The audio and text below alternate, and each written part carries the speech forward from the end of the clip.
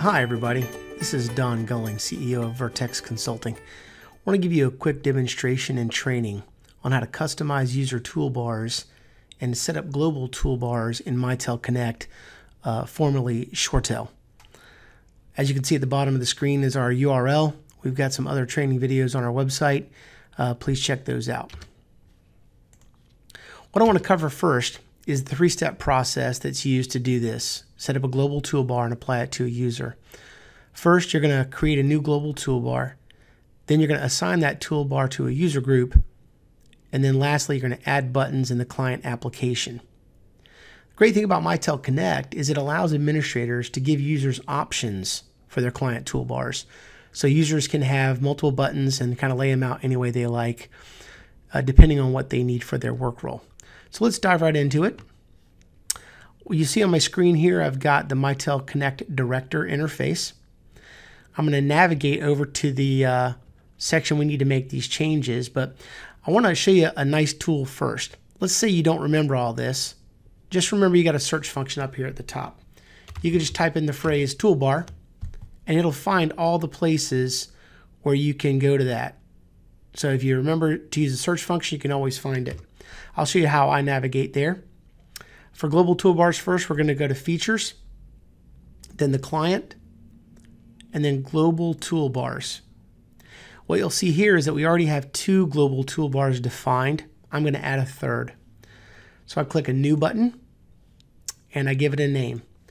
I think it's always nice to offer users training options.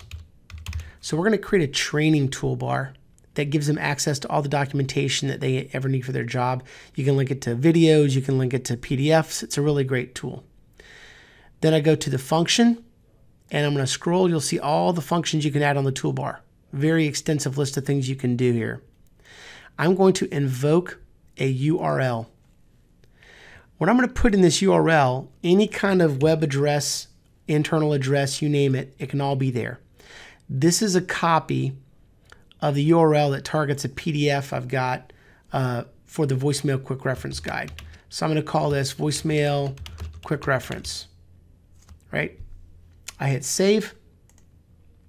Now I have a toolbar named training with a button on it that says voicemail quick ref that goes to a PDF. You'll see here under user groups, no user groups have been defined. So it's not actually assigned to anybody. That's the next place we go. So go to users, user groups. You'll see all my user groups are listed here. I've got a special group on my system because I've got some unusual features that I like to play with and demo. So I'm going to select the Don user group.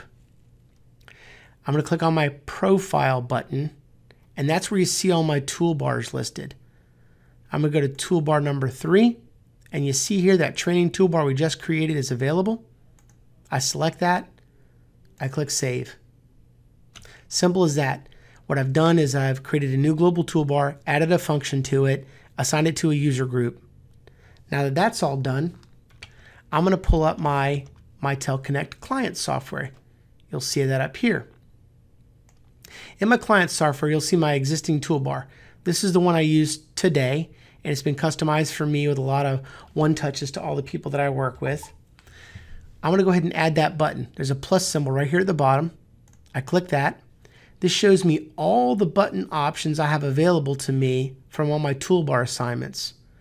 I'm going to scroll down here, and right here you'll see that VM quick ref that we created on that training toolbar. It's already there, and now you'll see it's on my toolbar. I close that out.